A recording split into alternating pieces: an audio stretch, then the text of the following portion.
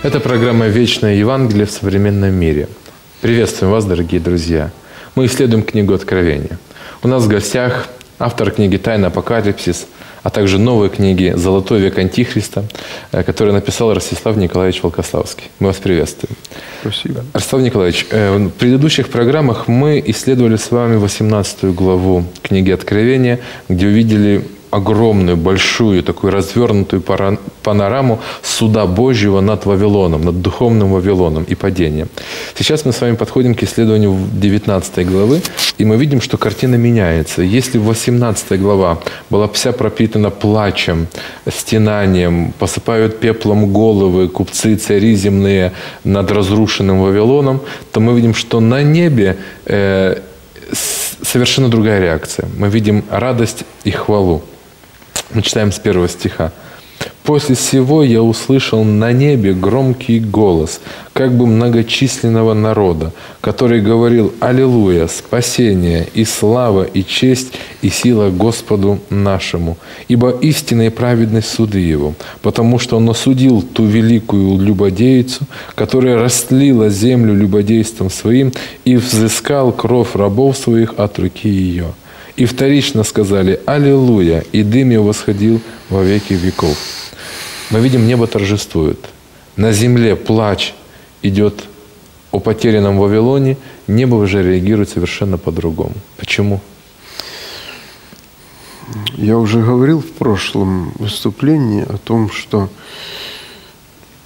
в конце концов Вселенная устала от этой подделки истины, от тайного беззакония и от явного беззакония.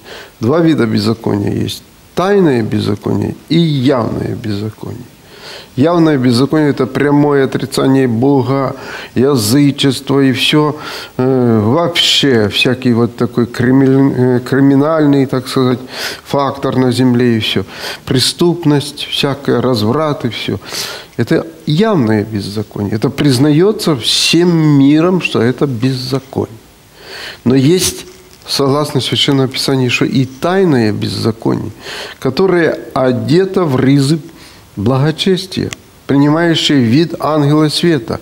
Пророчество ясно сказало об этом, совершенно ясно. Посланник Фессалоникийцам апостол Павел говорил, что тайна беззакония уже в действии, но не совершится до тех пор, пока не придет отступление и не придет человек греха, сын погибели. То есть в данном случае возникает определенная и система, и личности, которые противостоят Богу, но это противостояние закамуфлировано поклонением Ему, как бы, вот, признанием, что Он есть, что Он на небе, но Он на небе, а мы на земле господствуем и так дальше. То есть в данном случае Вселенная устала от этого притворного, или можно сказать, не того поклонения, которое Бог установил на земле.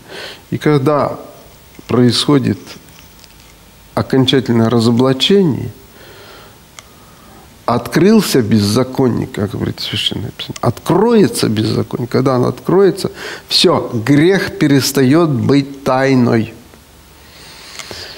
А раз он перестает быть тайной, значит, он не нужен. Его убирают с дороги. Пока он еще имеет влияние на умы и обольщение, и свобода выбора остается, вот, он какие-то имеет возможности. А когда все виды беззакония разоблачены в ходе истории, и показано, что нет Богу равной или достойной альтернативы, противостояние закону Божию бесполезно, вот тогда, конечно, Вселенная вздохнула и радостно ликует, что все, кончилась эта эпоха испытаний на земле, и небо отдыхать от всех этих искушений. И начинается эпоха, когда Вселенная вся единогласно прославляет Бога. Наверное, здесь еще важно отметить то, что когда мы с вами исследовали 12 главу Откровения, мы увидели восстание на небе дракона, древнего змея, который обольщал всю Вселенную, и который ввел в обман много ангелов, которые были обмануты неправильным подачей характера Бога, Его закона. И здесь мы видим, что ликуют небеса, наверное, еще потому, что утверждается правота Божьего суда, Божьего характера. Мы видим, да? Ибо тут выделяется, ибо истины и праведны суды Его, потому что Он осудил ту великую любодейцу. То есть мы видим, что оправдывается как бы Бог. Его суд, Он справедлив. Он действительно имеет право именно таким образом судить. Потому что на земле люди плачут и говорят, почему Бог это допустил, те, которые являлись сторонником Вавилона. А Бог говорит здесь о том, что небеса говорят, это правильный был суд, потому что дела Вавилона, они беззаконны, они нарушают Божий закон. Я думаю, что ваше объяснение даже еще лучше. И вторично сказали: «Аллилуйя! И дым его восходил во веки веков». Тогда 24 старца и 4 животных пали и поклонились Богу, сидящему на престоле, говоря: «Аминь» и «Аллилуйя». Мы здесь, в этой главе, наверное, уже видим небесную перспективу. Вы нам как-то рассказывали, что книга Откровения прослеживает 2 сферы – небесную и земную. Очень хорошо мы видели эту сферу в 4-5 главе, когда мы видели престол небесный, когда мы видели старцев, которые были. 19 глава – это, наверное, опять мы как бы видим, что происходит на небе. Мы увидели, что было внизу, противостояние жены и дракона. И здесь мы видим опять небесную перспективу. 24 старца и 4 животных пали и поклонились Богу, сидящему на престоле, говоря: «Аминь» и «Аллилуйя». То есть, что это означает? Опять же, воздают Ему славу как справедливому судье и Творцу. Сомнения угнетали даже мирожителей и ангелов. А может быть, все-таки не так. А может быть, что-то Люцифер прав. Да? Вот, в конечном счете, когда рухнули все виды и все формы обольщения, которые предлагались дьяволом на протяжении веков, то действительно характер Божий полностью оправдан. Потому что неправда человеческая, как говорит Священное Писание, неправда бесовская и человеческая, она этим самым показывает, возвеличивает правду Божию. Потому что это как свет и тень. Когда мы увидели, какова тьма в конечном счете, тогда мы можем оценить по-настоящему свет. Хотя не нужно было эту переоценку делать, но раз пошли в эту тьму, так вы уже теперь поняли, что тьма есть тьма.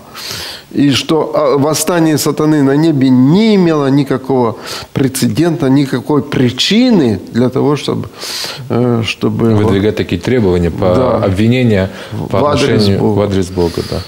И голос от престола исшел. То есть мы видели, падают старцы пред престолом и поклонились Богу. И голос от престола исшел, говорящий: «Хвалите Бога нашего, все рабы Его и боящиеся Его, малые и великие». И слышал я как бы голос многочисленного народа, как бы шум вод многих, как бы голос громов сильных, говорящих: «Аллилуйя! Ибо воцарился Господь Бог Вседержитель». И возрадуемся, возвеселимся, воздадим Ему славу, ибо наступил брак Агнца, и жена приготовила себя. И дано было облечься в весон чистый, светлый весон же есть праведность святых. И сказал мне ангел: напиши: блаженны званые на брачную вечерю Агнца. И сказал мне: сии суть истинные слова Божии. Я пал к ногам Его, чтобы поклониться Ему, но он сказал мне: смотри, не делай сего, я сослужитель тебе и братьям твоим, имеющий свидетельство Иисусова. Богу поклонись, ибо свидетельство Иисусова есть дух пророчества». Почему говорится «воцарился Бог»? Радуйтесь, торжествуйте. Мы видим особая какая-то церемония. Напоминает, как венчание в церкви. Брак Агнца и жена его приготовила себя. Вот. Но сказано: радуйтесь, воцарился Бог. Вот что имеется здесь в виду? В сознании всей Вселенной Бог оправдан, с одной стороны. С другой стороны, церковь оправдана кровью Иисуса Христа. То есть народ, праведные люди всех веков оправданы на суде. Таким образом, небесная и земная церковь, или все, что принадлежало Богу на небе и на земле, объединяется. Христос выступает как жених, церковь выступает как невеста. Мы говорили об этом. И через всю Библию вот это идет. что Бог желает настолько сблизиться со своим народом, как это вот сближение жениха и невесты. Самая глубокая такая и самая красивая связь любви, как вот здесь представляется, как брак. Вот. Это говорит о великой любви Бога, о великой любви Иисуса Христа к своему народу. Он давно ожидал. Помните, как Христос говорил, когда был на земле? «Как я томлюсь в ожидании, когда это все совершится». Не только мы, люди верующие, любящие Господа, говорим: «Ей, гряди, Господи, да приидет Царство Твое». Но и Бог со своей стороны желает: скорее придите ко мне. И вот это взаимное, могущественное стремление народа Божьего всех веков и великое желание Бога, они в этот момент соединяются, достигают своей кульминации. Наступает, наконец, день, когда Бог получает всех спасенных, и все спасенные видят своего Бога. Здесь еще интересный момент, что Бог представлен, как вы уже говорили, да, вот оно меня особенно так впечатлило, что представлен как тот, который долго ожидал свою невесту, и наконец он ее увидел. Но у меня вопрос. Что мы здесь видим? Это пришествие Христа на землю, или же это наоборот, Христос уже свою невесту приводит пред престол Божий? Вот что вот этот эпизод нам здесь показывает? Ну, давайте подумаем. Вот. Я думаю, что прежде чем окончательно прийти на землю, Христос совершал суд. Он готовил кандидатов в будущего Царствия Божия. Вот. Вселенная видит это, мы не видим. И когда Он заканчивает вот этот процесс, когда собраны все спасенные, фактически Он становится господином царства. Невеста себя приготовила. Вот. Войти окончательно на брак – это значит быть вознесенным. Я думаю, что о вознесении будет дальше идти речь. Здесь еще интересный момент, вы меня поправите, правильно ли я понимаю, когда сказано о том, что «воцарился Бог наш», относится это слово к Иисусу? Да. «Воцарился Бог наш». Да. То есть мы видим, что Библия здесь прямо называет Иисуса Богом. Потому что мы видим, что есть такие тенденции, которые мы видим, что Иисуса умаляют, Его божественность. Да. А здесь именно говорится «воцарился наш Бог», именно говорится об Иисусе. Когда мы говорим о воцарении, можно ли увидеть, что Он теперь снял одежду первосвященника? Да. И поэтому уже сказано, что воцарился. То есть одевает царскую. И вы помните, в описании 7 главы трубы тоже эти слова есть. Вот. Ибо царство мирцев соделалось царством и будет царствовать во веки веков. То есть 7 труба, она начинает этот процесс объединения Христа и Церкви, то есть суд, где один за другим оправдывается спасенный. Вот. А здесь уже показывается завершение вот этого. Он прекратил свое служение как ходатай. Да. Здесь уже нет потребности в ходатайстве, потому что уже вынесен приговор. Невеста приготовилась. Невеста все приготовлен, поэтому он может теперь снять одежды священника, первосвященника, и теперь вернуть себе тот титул, который был изначально. Да. Воцариться опять заново. Да. Еще очень важно, что замечание хорошее сказали, что некоторые считают, что Иисус Христос не Бог. Вот. Мы знаем, что есть такая конфессия на земле, которая говорит, что Христос – это великий ангел, великое творение, великий человек. Творения, что Он – это не тот, не таков, не равен Отцу и так дальше. Есть вот эти слова: «Воцарился Бог наш». Бог Вседержитель. Господь Бог Вседержитель. Если идет речь об Отце, так Отец всегда был Богом и всегда царствовал во Вселенной. Отец. А воцарился Бог наш – это воцарение Иисуса Христа. И именно здесь очень сильный аргумент в пользу того, что Иисус Христос – Бог. Во всей полноте. Во всей полноте. Ему во веки веков слава. Аминь. Аминь.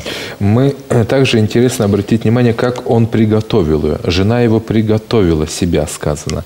Получается, что Христос готовил невесту, жену на небе. Он готовил тем, что он за нее ходатайствовал и стоял на ее защите. А также сказано, что жена себя приготовила. А каким образом верующие могут себя готовить? Написано, что жена себя также приготовила. Тут мы понимаем, что вот жених готовил, а как жена готовила? Можем ли мы найти какое-то сравнение? Вот здесь терпение святых. Это приготовление, хранящих заповеди Божьи, имеющих веру в Иисуса, 14 глава, 12 стих Откровения, который мы видим. Получение полноты Духа Святого, пока мы живем на земле, и печати Божьи, о которой мы раньше говорили, это один и тот же процесс. Исполниться Духом Святым. Исполнение Духа Святого – это преобразование нашего внутреннего человека, нашего внутреннего мира по образу и подобию Божью. Когда это совершается на земле, этим самым мы готовимся, как невеста, которая приготавливалась. Потому что туда, сказано, не войдет ничто нечистое, ничто преданные мерзости и лжи. Поэтому Господь говорит, выйди из Вавилона, потому что это прибежище всякого нечистого духа и всего нечистого. И поэтому Господь говорит, что если ты осквернен этим, то значит ты не войдешь, не можешь войти в святой город. Вот получение печати Божьей, получение полноты Духа Святого, это и есть невеста, приготовление невесты на брак. Вы помните притчу, которую Иисус Христос сказал о званых на брачный пир? И когда Он пришел, хозяин, посмотреть гостей, которые пришли на брачный пир, то в притче говорится, что некоторые были одеты не в брачные одежды. То есть на брачный пир можно войти только в одеждах, которые Бог приготовил, не в своих одеждах. То есть, если мы принимаем праведность по вере, праведность Христову, как превосходящую всякие наши усилия по оправданию, если мы верим, что человек спасается именно святостью и праведностью, которую наделяет нас Христос, это и есть то, чем удовлетворяется небо. Невеста приготовила себя, несмотря ни на какие печальные опыты, переживания, раскаяния, падения. В конечном счете, всякий, кто призовет имя Господне, тот будет спасен. Вот здесь это мы видим.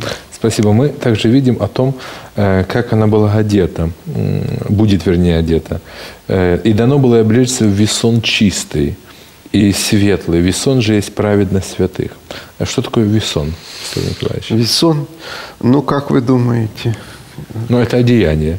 Одеяние, совершенно верно. Это тончайшая льняная одежда, приготовленная на уровень царской одежды. Весон чистый.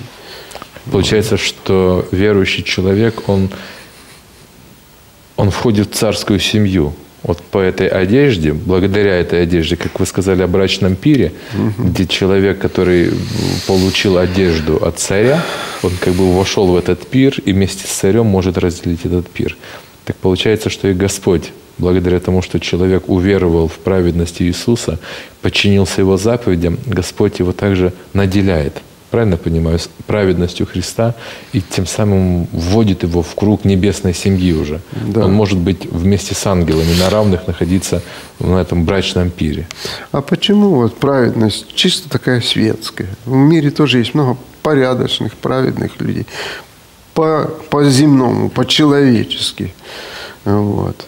Почему ее недостаточно для того, чтобы войти? Человеческая праведность. Да, такой, ну вот, нашей порядочности такой, ну, как в обществе признано сегодня. Не все преступники, есть люди очень честные, стремящиеся к добру, но они ничего не имеют общего с праведностью Божией и все такое. Они имеют свою собственную праведность. Почему ее недостаточно для того, чтобы войти на брачный пир?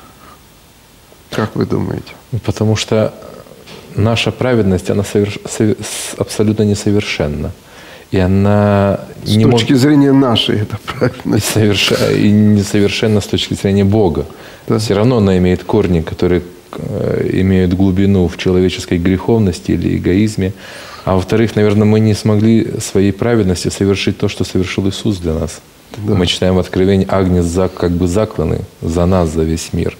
Поэтому наша праведность, наша честность, доброта в человеческих рамках, она никаким образом не может сравниться с тем, что сделал для нас Господь. И что Он нам предлагает, что как свой дар. Да. Если мы говорим: да нет, мне моей порядочности достаточно, ты там свою имеешь, и тем самым мы пренебрегаем тем величайшим подвигом, который совершил Иисус Христос, когда пришел и открыл святость Бога на земле. И мы не видим преимущества Его чистоты и святости перед своей праведностью. А когда мы видим, тогда мы считаем, что да, что бы я ни делал, каким бы я ни старался быть хорошим, все равно все это так ничтожно по сравнению с той чистотой и святостью, которую открывает нам Христос и который предлагает нам ее. Ведь это очень важно. Мы видим 10 стих. «Пораженный Иоанн слышит слова, которые говорит ему ангел: запиши, блаженны званные на брачную вечерю Агнца». То есть как бы преимущество, чтобы люди понимали правильно. Нельзя променять Вавилон на вот то, что приглашает Господь. Поэтому выйди из Вавилона, выйди, Господь, потому что есть другое приглашение. Бог не просто говорит «выйди», Бог зовет человека, опять же, имеет определенную цель. «Я приглашаю тебя в другой город, в Иерусалим, в небесный. Выйди, — говорит Господь». Да. И сказал: сии слова, сии суть истинные слова Божии. То есть это подтверждает, это не мое слово, говорит Иоанн, это слово, и не наши с тобой. Да, это слова Бога, это Он дает такое заверение. Я пал к ногам Его. Интересный эпизод мы видим. Пораженный Иоанн, увидев это... Апостол Иоанн. Да, апостол Иоанн. Вот, увидевший вот всю эту красивую картину освобождения народа, вот, и его воцарение, так скажем, вот, вместе с Иисусом, мы видим: я пал к ногам Его, то есть ангела получается, чтобы поклониться Ему. Но Он сказал: не смотри, не делай сего, я сослужитель тебе и братьям твоим, имеющим свидетельство Иисусова. Богу поклонись, ибо свидетельство Иисуса есть дух пророчества. Что здесь происходит? Мы видим интересный эпизод. Ангел или величие ангела было настолько велико, что Иоанн не выдержал просто и пал к ногам его потрясенный. Да. Что тут плохого? Вот тут иллюстрация очень одной важной истины небесной. Вот. Мы не можем руководствоваться нашими самыми возвышенными религиозными чувствами. Да? Вот мне чувства мои подсказывают, что Иоанну тоже чувства подсказывали, что это так прекрасно, вот я перед ангелом поклоняюсь. А если я перед ангелом, тем более я и перед Богом поклоняюсь. А ангел что говорит? Смотри, не делай этого, ибо я сослужитель тебе и братьям твоим. Богу поклонись. То есть на небе ангелы соблюдают первую из 10 заповедей, которая говорит: Господу Богу твоему поклоняйся, Ему одному служи. Да? Я Господь Бог твой, да не будет я других богов. Вот. То есть в этом отношении вселенная вся, и мы, люди, все спасенные и неспасенные, имеем одного, перед которым мы обязаны поклоняться перед Богом. Не перед ангелами, не перед старцами, не перед святыми, не перед апостолом. Ведь это апостол же делает. Да. Вот. И то получает замечание. Поэтому нам, смертным, стоит прислушаться вот к таким высказываниям ангела, что Богу поклонись, больше никому не кланяйся. Еще интересный момент здесь можно отметить, что люди, те, которые не войдут в небесный град, не войдут именно потому, что они не тому поклонились. Мы читаем в книге Откровения в 13 главе, да. Все пали и поклонились зверю. Считая его великим святым? Да, зверю. То есть мы говорили это о папстве, о власти религиозной. И поэтому мы видим, что это очень ценно для Бога, это принципиально для Бога. Потому что поклонение выражает суть, что я творение, а тот, кому я поклоняюсь, это тогда выше меня, это Творец. А он говорит, я также творение, я не могу это принять. Мы с тобой оба сотворены Богом, поэтому только Богу можем. То есть момент поклонения – это момент моего также выбора. Кому я поклоняюсь, тот меня и ведет или в град небесный, или же в другой град, который, Господь говорит, он будет разрушен из-за гордыни человеческой. Люди себя зачастую здесь на земле считают не только святыми, но и их называют святейшими.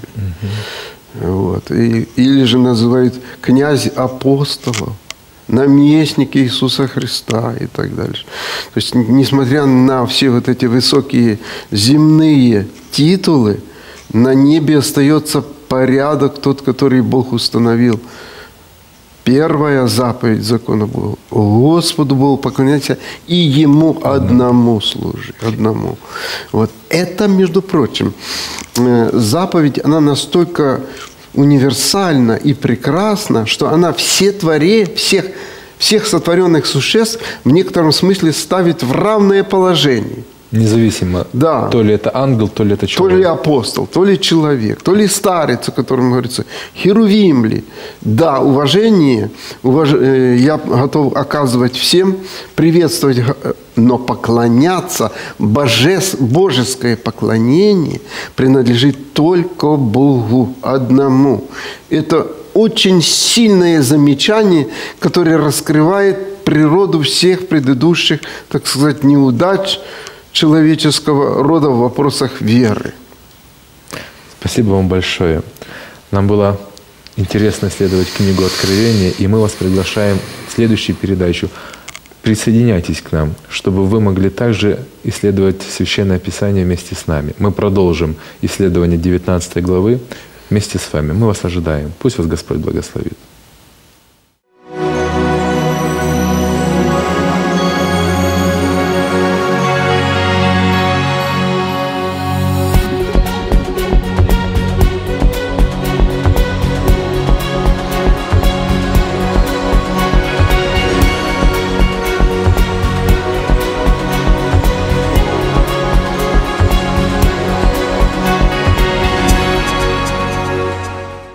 Мережа терміналів миттєвих грошових переказів допомагає нам заощаджувати час та швидко поповнювати рахунки. Відтепер через об'єднану систему миттєвих платежів та iBox ви можете пожертвувати кошти на розвиток телеканалу «Надія». Заходьте в розділ «Інші послуги», знайдіть телеканал «Надія» та додержуйтеся інструкції. Підтримайте розвиток українського християнського телебачення вже сьогодні. Інформацію про розташування терміналів ви можете знайти на нашому сайті www.hopchannel.info.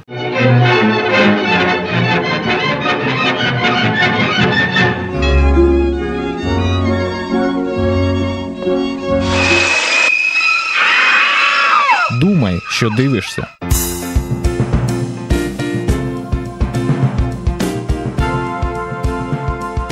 Позитивне телебачення для всієї родини.